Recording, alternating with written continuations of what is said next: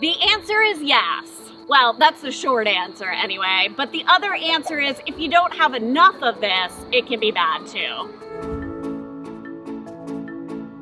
Let's go back about 2 years. That's about the time that we were breeding and getting ready for the kidding of our first bred does. Now, I knew that during pregnancy, nutrition was extremely important, but I also knew that with a lot of protein can come along a lot of calcium, and that causes problems like urinary calculi. I felt like I had nutrition pretty well under control, and 3 healthy deliveries and all healthy kids really confirmed to me that, yeah, these does were good. We were in good shape. I did it right. But I'm a helicopter goat mom and I cannot leave well enough alone. So in between breeding seasons, I was researching protein content in forage and hay and how that, impacts the health of your goats.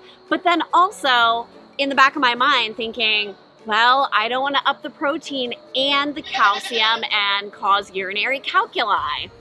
So of course, all of this is spinning around in my head, and I just decide, you know what? Everything worked out well last time. The goats are healthy. I am gonna let it go. I think you know where this ends up though. Second kidding season, first 2 kiddings go great, feeling good. Next up is Stevie, and she just is miserable and seems like she's in labor, and then she's not in labor, and then she seems like she is, and then she's pushing and pushing and pushing, and the baby is stuck. And then I see that I have to pull the kid and it's stillborn, and the next baby has meconium in the water, and that really was the tipping point for me. I knew I should have dug into this protein content thing more. The easy way to increase protein in your goat's diet is with grain. I mean, all you have to do is buy a grain that's high in protein.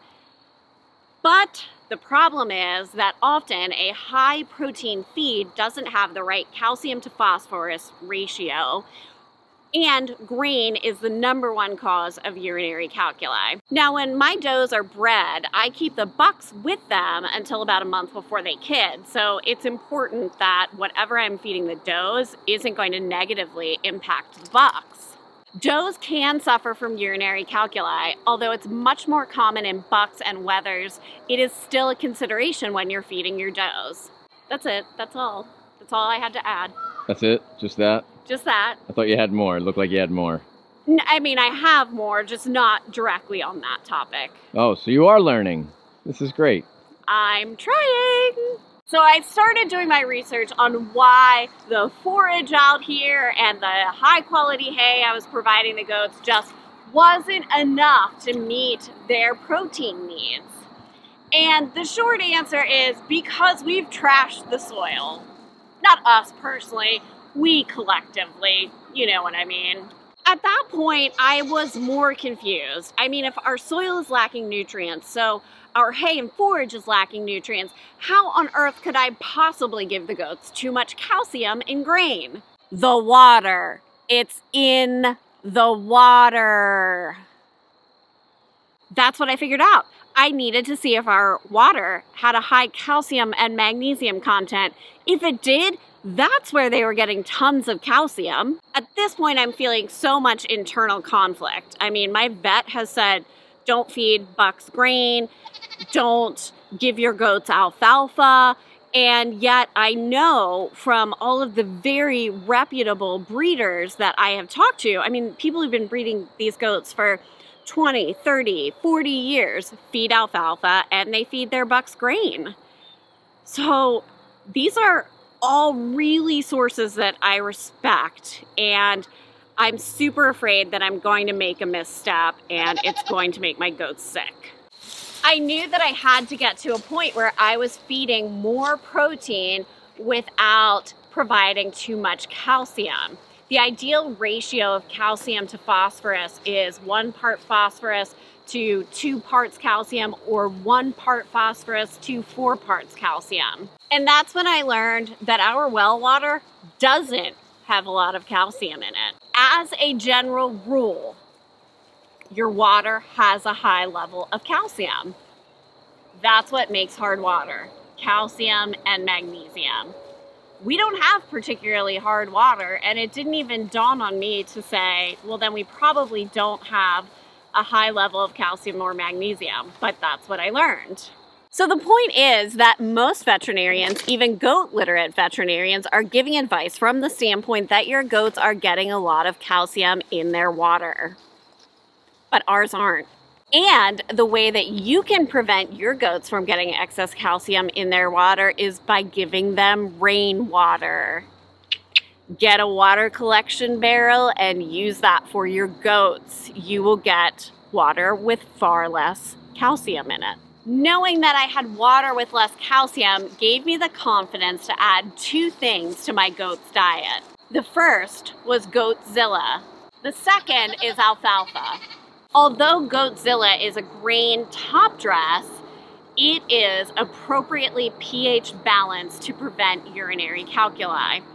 And I'm pouring it on top of a grain that has added ammonium chloride. Those combinations mean that I am not going to have issues with urinary calculi. And I can confirm that over the past 18 months of feeding that diet, I have had 0 UC problems. Alfalfa is a high protein hay, but it also has a high, what was that? What's what?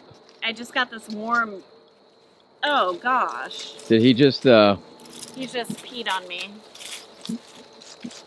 I mean, Ew. I hope that was pee. That's pee, right? I don't think so. Ooh, First the turkey and now the goat. right? Ooh. Go ahead. Alfalfa, high in protein, but also high in calcium. So we talked about that phosphorus to calcium ratio of 1.2 to 1.4. Alfalfa is more like 1.4 to 1.6. So it is high in calcium, but I'm giving them grain and they're getting this forage out here that doesn't have enough nutrition. So realistically, their calcium intake is not high. I added alfalfa pellets to the grain feed for quite a while because I just didn't have access to alfalfa in bales. I just ate a bug. It's in my throat. Hold on. Whiskey washes bugs down your throat. No, it's not. Scientific. That's It's not actually scientific. what this video is about. No. If you got a bug in your throat, drink some whiskey. Okay, actual facts. Couldn't find alfalfa for a while, so used pellets to add to their feed. If you don't have access to bales, that's a great way to do it. But I recently found somebody who's only 1.5 miles away who could deliver alfalfa baleage to us. And the goats love it. It's like I gave them like the goat version of Willy Wonka's chocolate factory. It's like the golden ticket in the candy bar to them. They are just Loving it. loving it. Loving it. It's now been a solid 18 months of feeding the goats this way, and man, do I feel good about their condition. When I bred them this year, they were really at the best body conditioning score that I could hope for. They've been parasite resistant. Their coats look amazing. They're happy and energetic. I mean, they still scream like I'm starving them, but that's just goats for ya.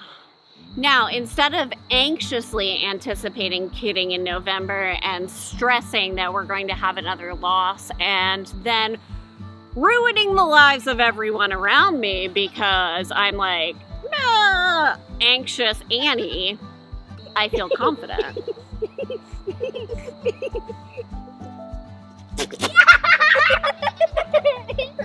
I referenced Stevie's birth that was difficult and resulted in me pulling 2 kids, one of which was unfortunately stillborn. If you want to see that and understand more about that delivery, check out this video below, and we'll see you next time.